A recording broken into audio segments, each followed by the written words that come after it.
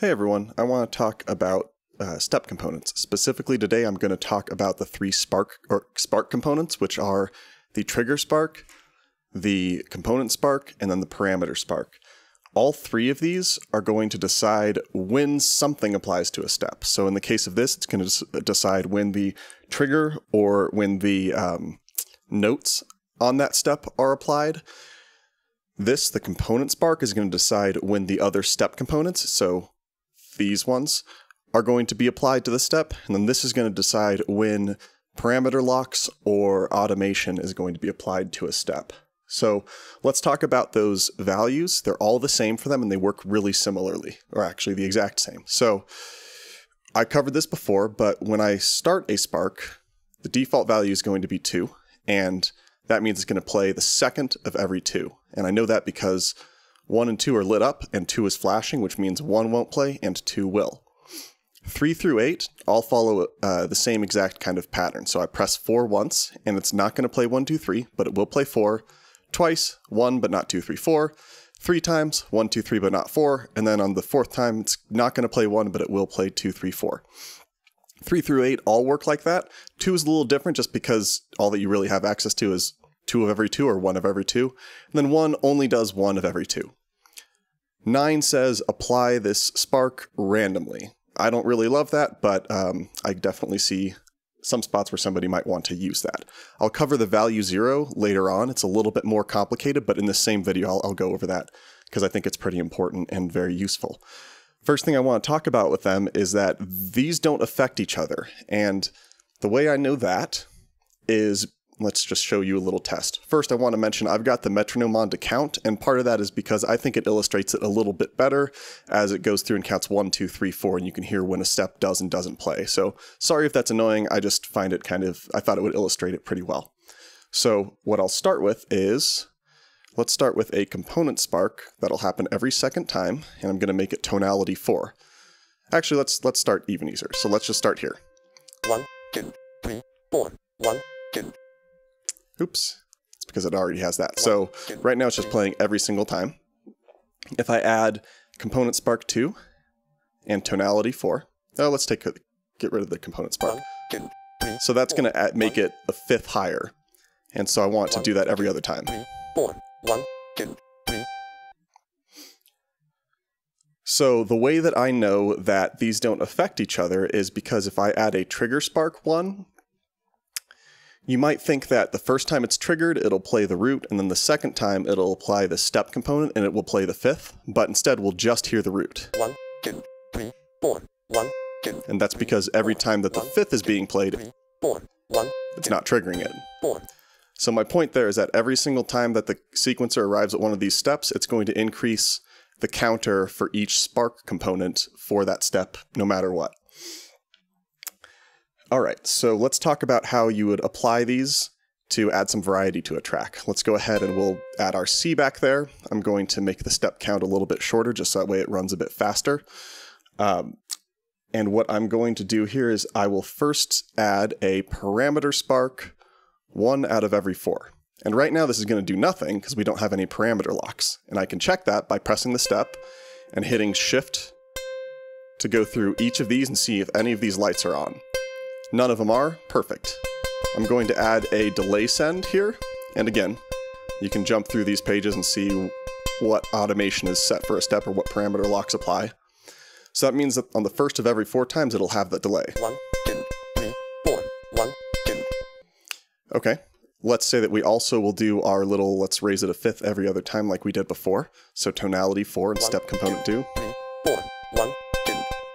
Going to add one last layer. I'm going to add a trigger spark. So it's going to play the note on that step on the first 7, but not the 8th time. 1, 2, 3, 4. 1, 2, 3, 4. 1. So it kind of makes a little melody on its own, right? This is just going to be a really quick sneak peek. If I add a jump, going to increase the step length. Actually, maybe that's fine. Okay, so I can fit that all in just 2 steps. 1, 2, 3, 4. 1. Oops, let's actually bring it to 8, because that's where it was at before. 1, 2, 3, 4. 1, 2, 3, 4. 1, 2. So kind of neat that you can fit all of that on just 1 to 2 steps. So beyond being able to add variety like that, we can also take advantage of the fact that you can skip or mute a trigger or a step using any of these three. Here's how you do that. So I'm just going to remove all the component sparks, parameter sparks, kind of reset this track to where it was a second ago. And what I will do here is I'm going to add, we know that the trigger spark is going to play 1, 2, 3, but not 4. So we know it's going to skip 4. But what if we also wanted to skip 1? There's two ways that we can do that. The first is if I add this component spark to it, and I have it set to 1 out of every 4. So this time, the one I'm muting is flashing, because it's only applying the mute on the first time, and it's not applying the step components the other 3 times. And the way that I'm going to mute it is with velocity 9. So that's mute. So now it's going to play on 2 and 3 only. 1, 2, 3, 4. Okay, perfect, right? But what if we, instead of having it mute, we wanted to use our step components to do something else? Like what if we want it to ramp up the whole time? 1, 2, 3, 4. 1, 2, 3, 4. Oops, now we know why that's not working how we might have expected. Let's have it ramp up every other time. 1, 2, 3, 4. 1, 2, 3. Okay. The way that we're going to still have that mute, even with this additional step component, is by adding a parameter spark. That'll happen the first of every 4 times. Then I'm going to come here, and I'm going to change the volume, which is on the fourth parameter page, to 0. And it's only going to apply that parameter lock, the first of every 4 times. 1, 2, 3, 4. 1, 2, 3, 4. 1, 2, 3. So that's another way of just kind of being able to use the overlap of them to mute things selectively.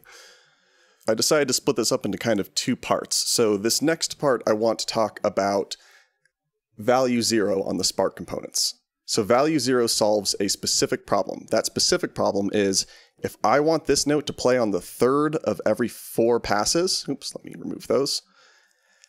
So I want it to play here, and I want it to play here. 1, 2, 3, 4. 1, 2. But because it's not playing the first 2 passes, but it is playing the 3rd, it's saying quiet, quiet, play, quiet, quiet, play. So it's landing on the 2 on that second measure.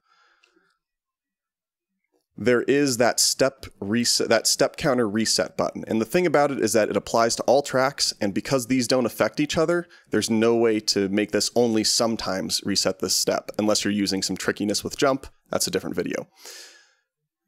But now I've got it set to reset the trigger spark counter on all tracks on this pattern on the first of every 4 counts. So it should now be playing on 3 out of 4 and then 6 out of 8, right? Yes, I think. 1, 2, 3, 4. 1, 2, 7 out of 8. 4. Yeah, okay, so but it's working. 4. 1. One thing that doesn't work here 1 is if you also want to reset anything else, 2, 3, 4. 1, 2.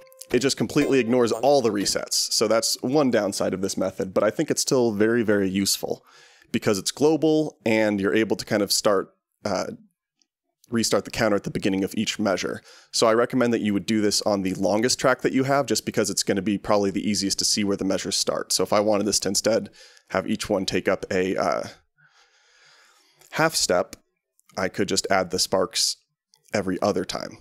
Now this does limit the other sparks that you can apply to this step, but I still find it pretty helpful. So this is just one way that you could expand those patterns and make it so it hits on the 3 of every 4 instead of every third pass. And I think that's all I'm going to cover for today. So really, I'm just getting started here, and I have a lot that I want to share. So I'm actually looking for feedback.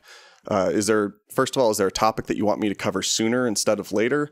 I've got a lot planned, but I don't have an order for it. I also want to know what you think about this 10-minute video format. Would it be more helpful to have a longer video, shorter video? And then finally, is it annoying when I pick up the Z? That feels the most natural to me, but I feel like it'd be very hard to pay attention. So I've been mostly trying to keep it down, but I think I'm also angling it up and stuff without noticing.